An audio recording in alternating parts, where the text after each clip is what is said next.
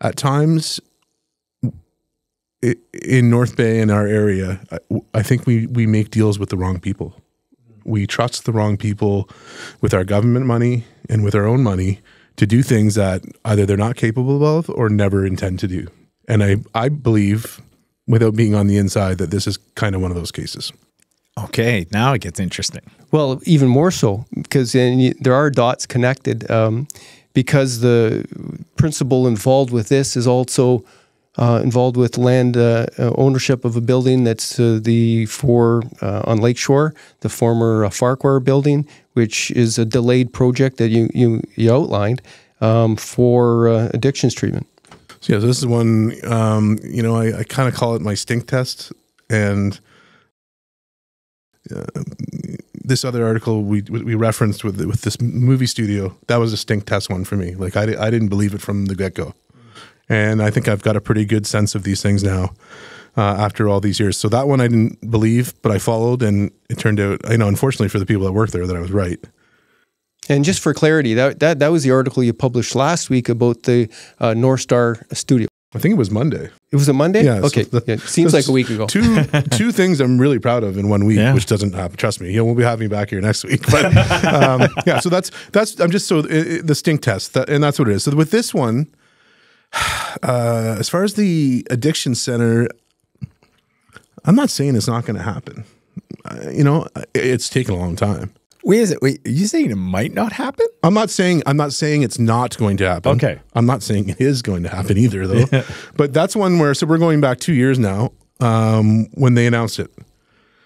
And I asked some questions that day that really nobody could answer. Nobody seemed to know anything about it. It was all very pie in the sky, but we did know that we had $6.4 million from the provincial government to help it along. Some kind of grants. They couldn't explain what the grants would be for, whether it was building or operations. That wasn't clear. Who couldn't explain? Well, we were there. I mean, Fidelli was there. George Burton was there. Minister Tabolo was there. So he's the associate minister of addiction, health and addictions, or something like that. Deputy minister. Yeah. So he's like an associate minister of health, basically. And a lot of the people involved with. So the people that own the building, or at least as far as I know, they've owned it. They're the owners of record, as far as I know.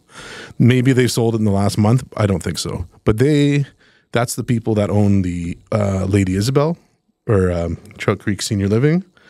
And those people are from, all their offices are based in Vaughan, or Woodbridge, part of Vaughan.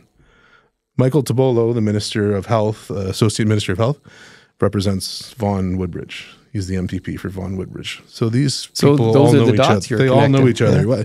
I mean, just because they're all from the same place, hey, it's a lot of people live there, a couple 100,000 now, but that's what got me interested. And all of a sudden we were given money out up north to build these addiction centers, and not one of them's opened. And they talked a lot about adding long-term care beds, and none of that has happened. Stu, sorry, just because there's lots of dots. You mentioned something earlier on, and sorry, in my memory, I remember being in Sault Ste. Marie, and I was at a council meeting in Sault Ste. Marie. I think we were promoting Military Family Resource Center in that area. And I could have, when you mentioned earlier in this interview, you said something about Sault Ste. Marie, and I think the same owner or developer that you're talking about here was there. And is that what you're talking about? There's connections to Sault Ste. Marie as well? Yeah, so Italo Ferrari is the man's name. I was actually conferred with my colleagues in Sault Ste. Marie yesterday from SooToday, because they covered probably the same meeting you were at, and a series of where he called the actions of the council in the Sioux as like a concentration camp. So he ended up apologizing to the city. I remember reading that in BayToday. And Mr. Ferrari has been kind of on my radar for a while, and I'm very careful not to call him the owners of things, because a lot of times he's representing interests, which happen to be him, but it's not always made clear. Okay. They're numbered companies, there are different things, but he is the face of a lot of these things. But I have it confirmed that he is part of the Trout Creek Senior Living, which we started off with, and his company, Westroy Assets, lists on their website to this day the 352 Lakeshore Drive property where the addiction center is going to go as one of theirs. Okay. I also have it that they have a 25-year lease with Canadore signed to run that facility. Okay.